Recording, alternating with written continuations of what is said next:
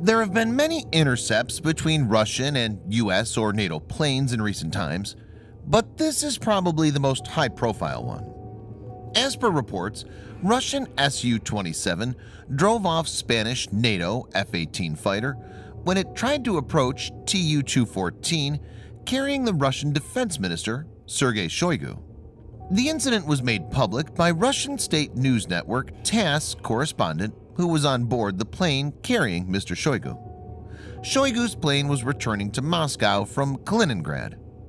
In this video, Defense Updates analyzes Russian Su-27 jet chasing away NATO F-18 from Defense Minister's aircraft. Let's get started.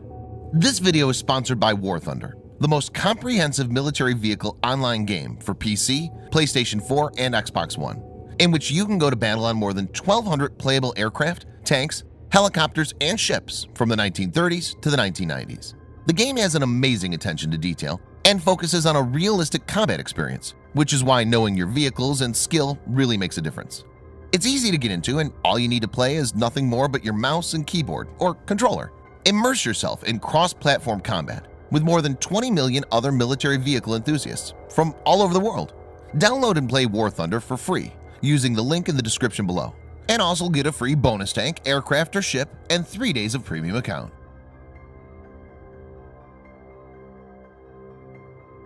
The incident happened over international waters off the Baltic Sea. Mr. Shoigu's plane was escorted by two Su-27 fighter jets. As per reports, Spanish F-18s from NATO's Baltic Air Policing mission were scrambled to identify the aircraft. Video footage of the event, published by Russia's Defense Ministry, shows the Su-27 making a sharp turn into the F-18, causing it to move away from the Tu-214 trajectory. Viewers can check the video from the link provided in the description section below.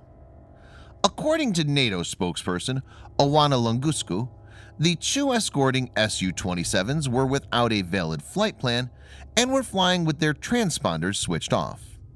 F-18s were scrambled to identify and monitor the planes at a safe distance. But one of the Russian fighters conducted an unsafe maneuver, cutting into the flight path of one of the NATO jets. She further stated that NATO had no prior knowledge of who was aboard Shoigu's Tu-214, which was flying close to Allied airspace.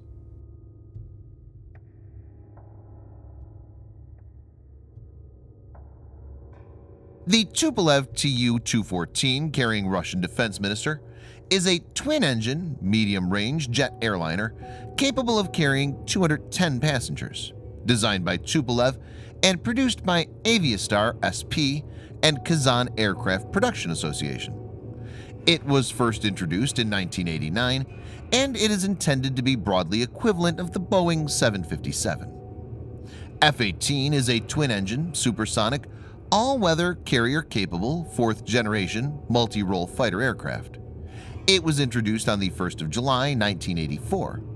It has a maximum speed of Mach 1.8 and has a range of 1,253 miles or 2,017 kilometers. F-18 has a payload of 7,700 kilograms, that's 17,000 pounds, and can carry ground attack weapons as well as air-to-air missiles. For air-to-air role, it can carry missiles like AIM-9 Sidewinder, AIM-7 Sparrow, ASRAAM, IRIS-T, and AIM-120 AMRAAM. It carries one 20mm M61A1 Vulcan nose-mounted 6-barrel rotary cannon having 578 rounds. The Su-27 is a Soviet-origin, twin-engine, super-maneuverable fighter aircraft designed by Sukhoi. It was introduced on the 22nd of June, 1985. It has a maximum speed of Mach 2 and has a range of 2,193 miles or 3,530 kilometers. Su-27 has a payload of 6,000 kilograms, that's about 12,000 pounds, and can carry ground attack weapons as well as air-to-air missiles. For air-to-air role, it can carry missiles like R-27 and R-73. It carries one 30mm Gryazev Shipyonov GSH-31 autocannon with 150 rounds. F-18 and Su-27 are both fourth-generation fighters.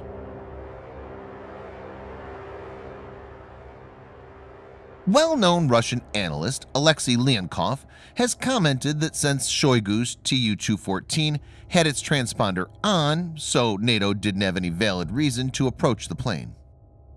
Another Russian, Igor Korchenko, stated that it was difficult to judge whether they knew or didn't know that it was the defense minister's plane, but adds that the Su-27 pilot's actions were absolutely legitimate under international law. He stated further it was the NATO pilot who attempted to flex his muscles. It's unclear which side's version is closer to the actual truth. Interceptions are routine when it comes to Baltic airspace. In recent times, these have increased with Russia taking a more assertive approach. It's important that any of these incidents don't get out of hand and result in hostility. Thanks for watching. Subscribe for more videos like this.